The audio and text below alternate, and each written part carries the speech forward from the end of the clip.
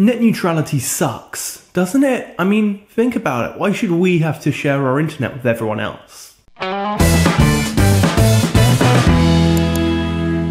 internet is basically a set of pipes that instead of delivering water or gas, deliver information. So why shouldn't we be able to pay for faster information? It's one of those things that seems like a good idea on the surface, but the deeper you dig, the more stupid it sounds.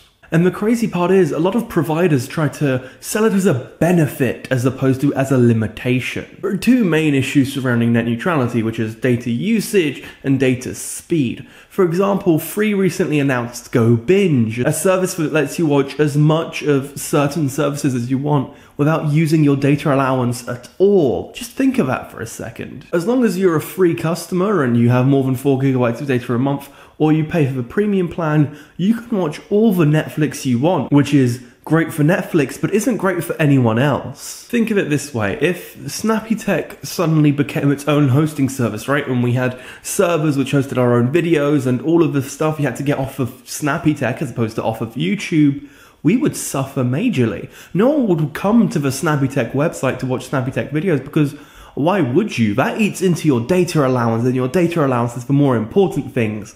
And instead you'd go to Netflix and watch that, or go to YouTube and watch that. It stifles competition. And the issue isn't just prioritizing the source, it's also limiting the source entirely. In fact, imagine if we lived in a world where Free had the ability to go, oh yeah, George, you don't pay us anything, so anyone connecting to you gets a slow connection, and what ends up happening is you get a load of buffering, or, the video is always very low resolution because the speed just isn't high enough. And though a lot of major companies wouldn't have to be concerned because, they can afford to pay for this super fast connection, what about when they're no longer major? What about when they're competing? The reason I'm making this video today is because there's a massive protest going on, making sure to try and maintain rules that protect net neutrality. There is said to be about 80,000 websites and services working to limit their service just for today. If you've been using the internet, you've probably noticed it. There are some major players taking part, the likes of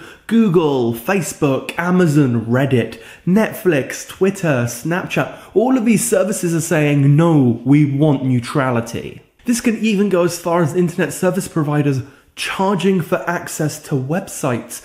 Imagine if, I don't know, AT&T were able to go, oh, you want to use Netflix? Nah, that's not part of our package. You can pay £40 a month extra though. If you want to do something about it, which I highly recommend you do because it benefits no one apart from the few ISPs who control your access to the internet. There's a link in the description. I highly suggest you click it. There's a petition. There's also like a little form you have to fill out. There are a few different things you can do. There'll be a link to the description. Highly recommend you do it. Net neutrality is highly critical. And we're living in a world where we're more and more engulfed with technology. And people are discussing whether or not the internet should be a human right. And if it was, then surely net neutrality should be part of that right. No one should be able to say, oh, you can't use this website because it's not profitable for us. With roughly half of the internet traffic in the world being some form of Google site or service, things like Gmail or Google Search or Google Calendar, imagine if that got shut down. Imagine if one day an ISP turned around and said, oh yeah, Google takes up way too much of our bandwidth. So if you want Google, we're going to have to charge extra for that. So if you're using Netflix today and it feels a bit slower than usual because it is being throttled, then think about how lucky you are that you have an open internet. The fact that you can use anything you want and expect the same level of usage. So support net neutrality. It's really that simple. However, don't trust all the companies that claim they're backing net neutrality.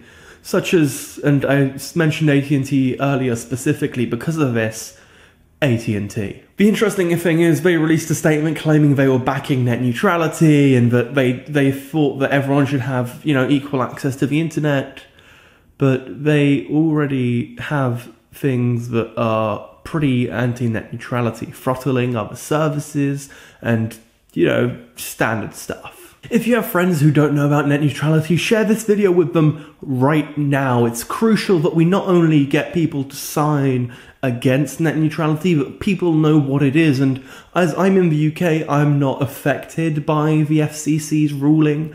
However, it does set a precedent, and it's not the kind of precedent I want to be set. A good way to think about it is to set power in such a way that if people you don't like have it, it's still not the end of the world, right?